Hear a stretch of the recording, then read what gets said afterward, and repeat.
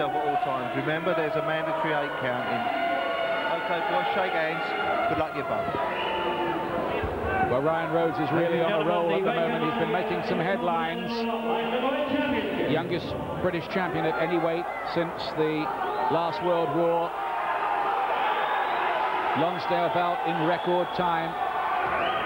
His best win is that one over Paul Silky Jones, another Sheffield fighter who was a world champion at this weight, light middleweight. The word from the Lindon Scarlett camp is, although he comes in as a late substitute, he's really going to have a go here. But he is outweighed, and he's outweighed against a fighter who's a biggish puncher in his own division. I think that could be a very big factor, because he's a big puncher, and there's talk that he'll move up in weight soon. So he's, as they stand in the ring now, he's probably quite a bit heavier.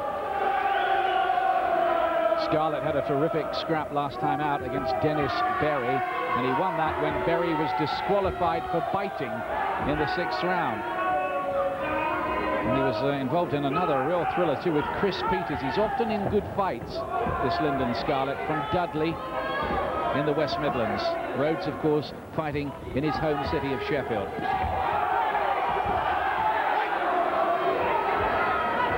Rhodes has had a holiday since his last British title defence against Del Bryan in Reading on March the 15th.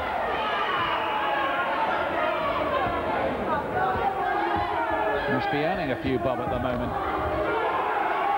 Certainly must. That's a pretty quick time for 3 fights.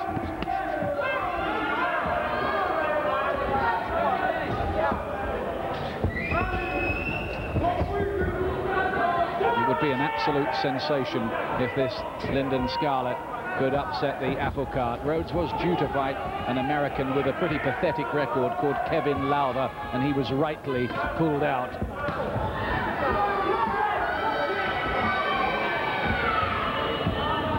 It really would have been pretty meaningless. And there's a right hand from Rhodes, and that spells trouble for Scarlett. First time he really let go. Scarlett's badly shaken up, felt the weight of the punch from the big punching light middleweight. This might not last long. This may not last long. Already he's showing the power that he possesses. Well, Scarlett is just going to try to go for it. But that was an ominous sign.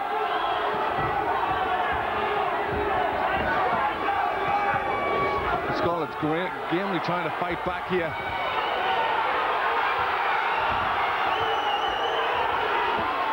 He's on the back foot though, and Rhodes, having put his man down, is looking now for the punches to finish the job.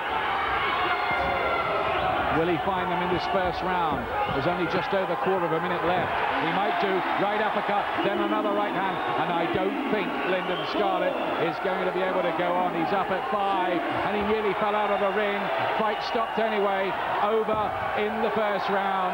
Scarlett out of his weight division, and it has to be said, out of his class as well.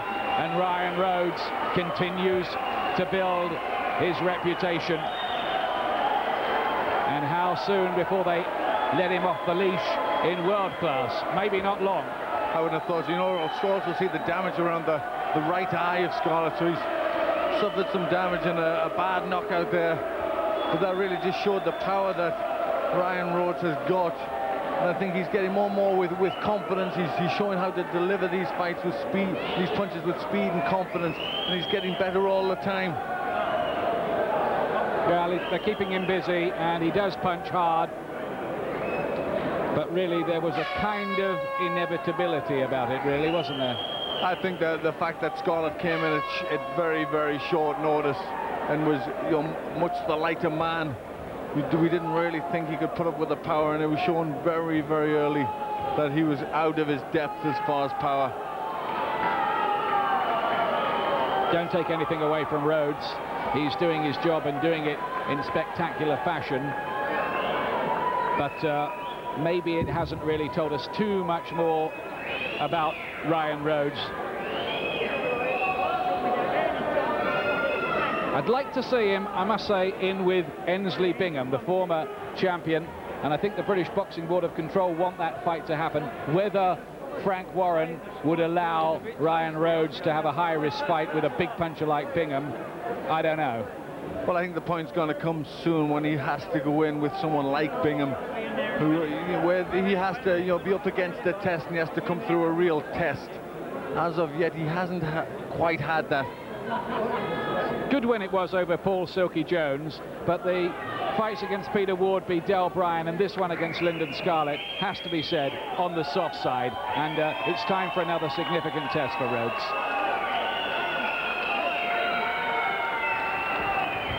Ladies and gentlemen, after 2 minutes 54 seconds of the first round, the referee stops the contest with Lindon Scarlett in no position to continue. The winner and new IBF Intercontinental Light Middleweight Champion, Ryan Rhodes.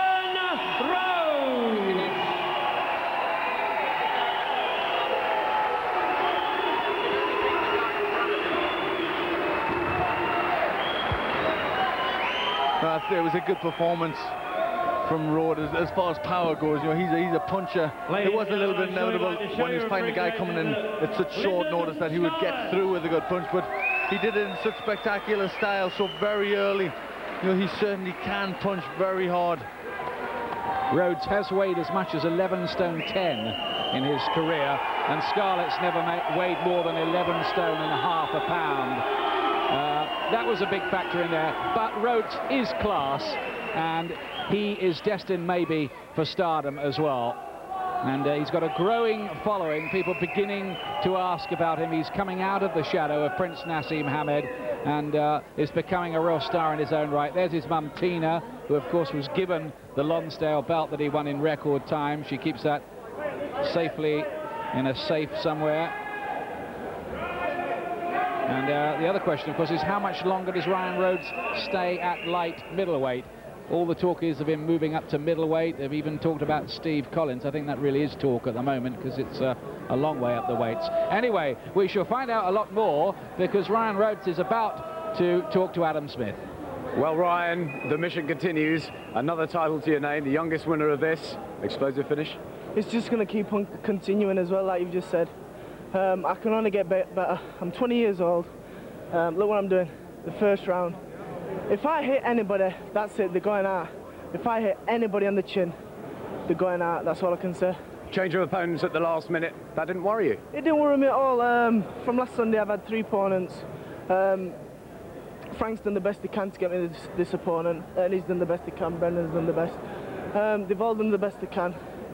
The guy I've been there with tonight fought for a British title before. Full respect to him.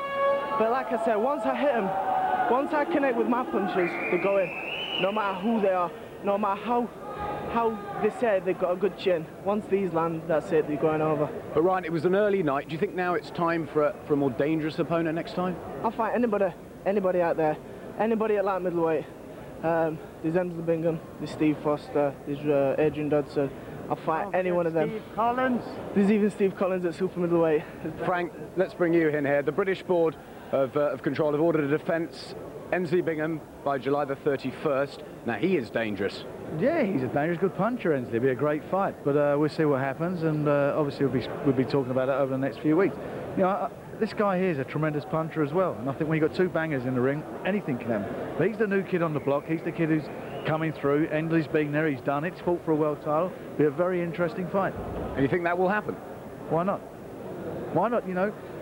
That's a fight that the public wants to see. I'm sure you want to see it. I want to see it. He wants it. Emsley wants it. Ain't no problem making it. And beyond that, Ryan, are you ready for a world title later this year? Definitely. Like I said, once these land, no matter if they're world champion or what, once they land, they're going over, no matter who they are. That's all I'm saying. Once they land, they're going over. Thanks, Ryan. Have a good night. Well, thanks a lot, Sky. Brilliant.